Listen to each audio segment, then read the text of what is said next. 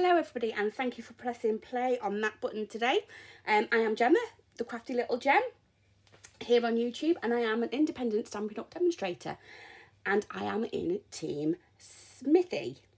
And what we're going to do this month is, in July, we are going to do the Smithy's Stampers video hop. So you have arrived at mine, and thank you again for pressing play on that button. And you will see absolutely fabulous demonstrations of anything in the annual catalogue that we are all doing as a team. And we will get started. So again, the theme is the annual catalogue. I have gone with In the Moment stamp set, one of my favourite stamp sets of all time. I have gone with the masterfully made DSP. I have got plenty of that, so I'll be doing loads with that. And I have gone for the Melon Mambo cardstock. So I'm just going to get the other pieces out of the way. We are going to be doing a large double top open box. So I'll go through the pieces one by one with the scoring as well. And hopefully you'll make it along with me. If you like the project at the end, please press that subscribe button. It really does help my channel. So here we go, guys. So your first main piece of cardstock needs to measure 10 by 12. And what we're actually going to do on these is on all four sides, score at 2.5 inches. And we're doing that again on all four sides.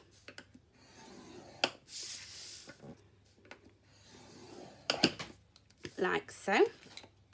We can then pop that out of the way and bring in our side pieces. Now you will need two that measure 7 1/8 by 10 1/8, and we're scoring both of them in exactly the same way. So on the 7 1/8 side, you're going to score at 7 1/8. You're going to score at 7/8 of an inch, so just before the one there. Then we're going to do 3 3/8, so we are going there, and then turning it around to the 10 1/8 side. It doesn't matter which way you go because it's going to be the same on both sides, and it's 2.5 and 7 5/8. So even if we turned it that way, it would be 2.5 and 7 5/8 that way. I'm just going to go over this one again. So again, it's 7/8 of an inch, 3 3/8 of an inch. On the longer side, 2.5 and 7 5. And that is all the scoring that we have at the moment. So what we're going to do is we are going to bring our larger piece back in and burnish all of those score lines. I really hope you're liking the video hop so far. It's an absolutely fantastic team to be in. I absolutely love it. So thank you, Trisha, for that, sorting out everything that we need as well. So the next thing we're going to do is, I'm just going to grab my other box. I do apologise.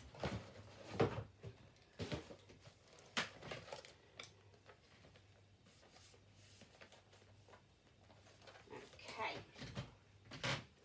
So we are cutting up on the longer side. We are cutting up our score lines, and we are just taking a wedge out. And what you'll notice in quite a few of my videos, I do leave this outside edge straight, and it just helps me line up the top bit. And we're going to do exactly the same on the other side. So we're mirroring, going up and taking a wedge out of that corner square. And again, on this side, and taking a wedge out of that corner square there. So they are going to come up and in and form a box like so. So if you turn it over,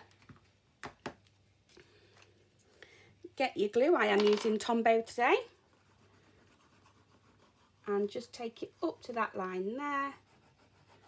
I'm going to pop it on all 4 sides.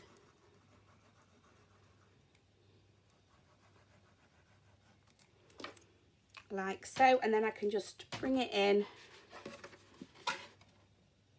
line up my edge here, but also this top should be lined up as well, and that's how you know you've got it right. Let that tack down for a bit and come across to this edge, so making sure that is straight and that is straight. And then we can repeat on the other side. Fold those in, straight and straight. And again on this side. Most people do cut sections out of both sides. It's entirely up to you how you feel best constructing your box. Like so. And then what I'm actually going to do is I'm just going to pop some layers of the DSP on these sides before I forget. So we will need 2 longer pieces, and they will measure 6 7/8 by 2 3/8. So just my Tombow again.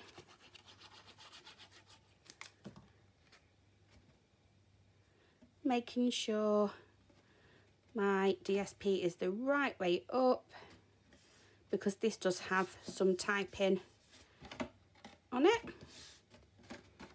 Turn it round the other way and do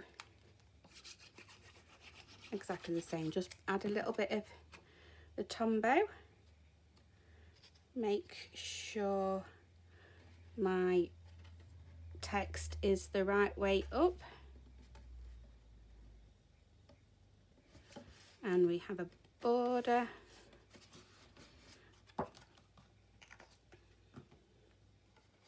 You can then just squidge down on those edges a little bit better to hold those into place. So that is your main box, and we can pop that out of the way. And now it's time to work on the 2 sides. Again, we're going to fold and burnish every score line that we have.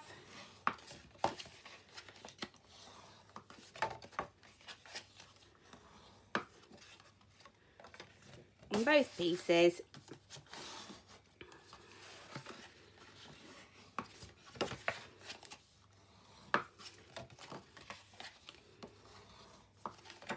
Like so. And then what we're actually going to do is cut this so the pieces come onto the inside. So along the long side again, with your little tabs, your 3 7/8 of an inch tabs, you're going to cut up. We're going to cut the rectangle at the bottom away. We are cutting our section off there, and we are cutting a wedge there. However, now from the outside to this inside point, you're going to cut diagonal, so you get to see that gorgeous paper. You can do that either with your scoreboard or with your longer scissors. I'm going to repeat on the other side. So I'm taking that rectangle off, wedging it out there and there, and then again from this outside coming into the middle. I prefer to do it this way. Line your scissors or your scoreboard up, and there we have one side piece. So I'll go through that again. With your 7/8 of an inch tab across the bottom, we are working up. We are removing that bottom rectangle, a wedge out of that now corner square, wedging out of the 7/8 of an inch and taking that corner off, and I just need to go in, that's better, slightly in to make that more of a point, and I am now mirroring that side again here, making sure you're wedging off that bit there and from this side to there, so it mirrors that side, cutting off like so. So we'll pop those out of the way, and we will be adding glue to our 2 tabs and just bringing that up. So again, I'm going to grab my Tombow, add glue either side,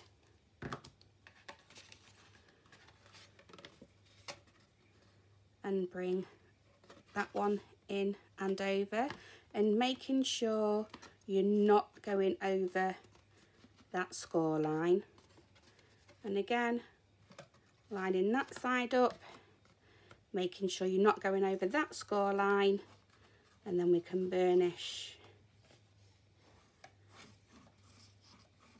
that side down. We are now going to repeat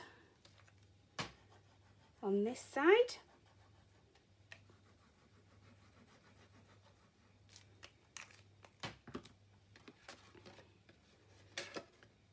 Again, making sure that's there, making sure we're not going over that score line, and repeating on this side again, making sure you're not going over that score line, and pressing down. So we're bringing the base back in, and what will happen next is they will just get attached to the underneath on either side. So if you pop them on, it doesn't matter which way for now, and we are just going to add our adhesive to the underside of these, so we can pull them out and add some of your Tombow, push the sides in and fold those over.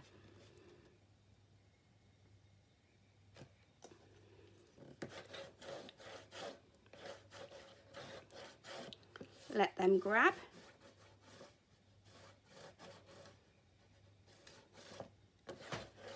Like so.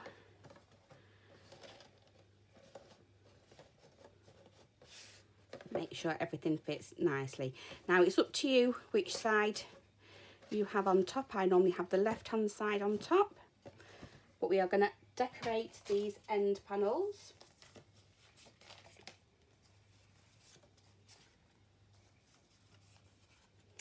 And oh yeah, so these end panels, and they measure,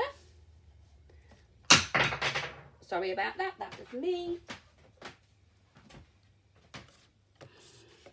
Is that, yeah, that measures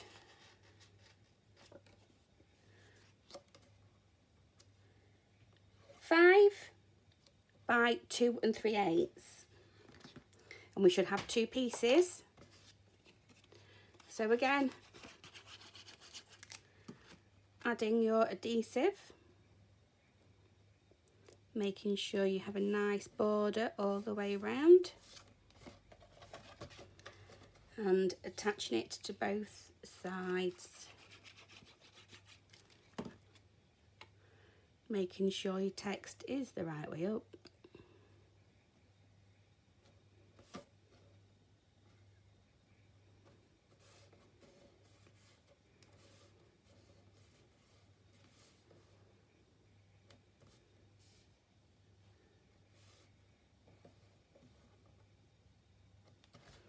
like so. And then what we have is 2 pieces of DSP. These are going to frame this top. So they measure 3 5/8 by 5. I'll just pop that one down first. So I'm working on the right hand side.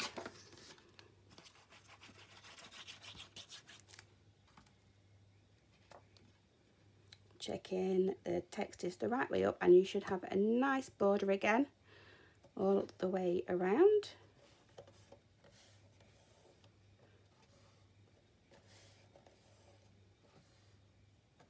And pop that one down, and the other side can go on.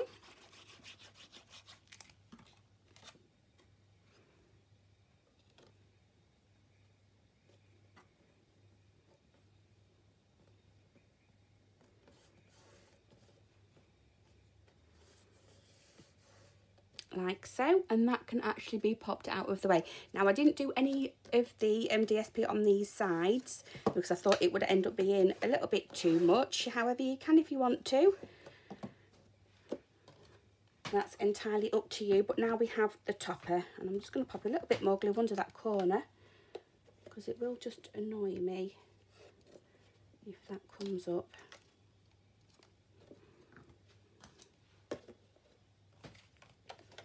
So we have our cardstock piece, and this measures 6.5 by 4.5. Yep, 4.5. I have some DSP, and this measures 6.25 by 4.25.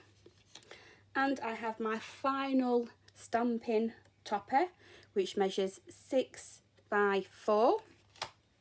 So what I'm going to do is I am going to grab my mats and my ink and my stamp set, and we are going for this one and getting a little sentiment on there as well. So I am using my stampin blocks. They're absolutely fab, and the Stampin' Up! Memento ink.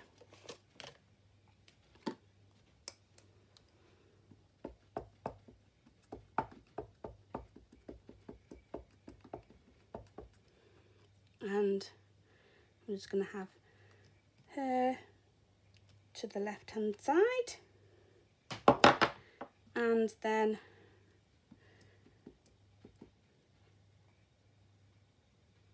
a nice little sentiment at a jaunty angle there.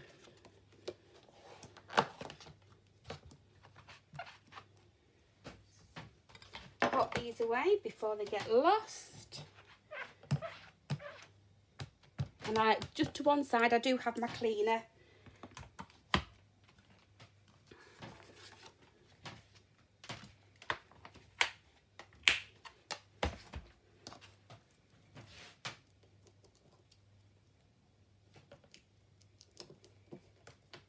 And that's popped away, and that can also go away too. And then all we're going to do is start layering these up on top of each other. So I'm going to have that up slightly, however I think I'm going to have that one flat. So I'm going to come in with the Tombow again,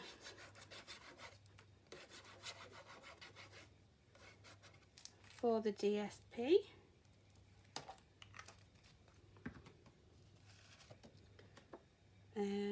Text the right way up, and just a nice border all the way around. I'm going to come in with our dimensionals.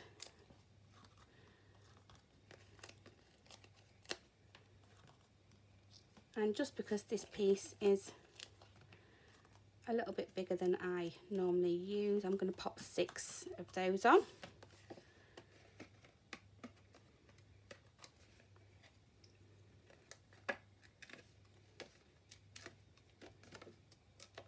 and pop the backs off.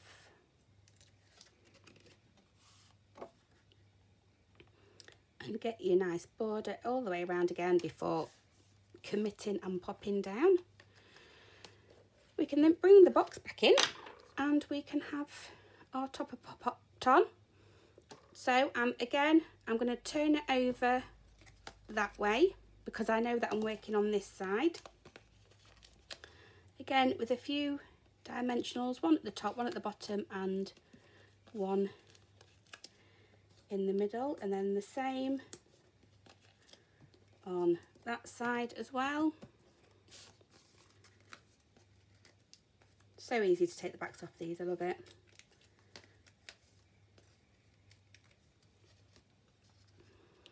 And then getting that in the centre, pop it down and lift it up, making sure your dimensionals are not coming through on that side. And there we go, and that is your double open top box. So I have got some goodies to go in this. This is more of a pamper set for one of my friends. Thank you for joining me, and I hope you click play on the next button. And I will leave a list of everybody who's taken part. Please subscribe if you like the projects that you see, and I shall see you next time. Thank you for joining me. Bye-bye.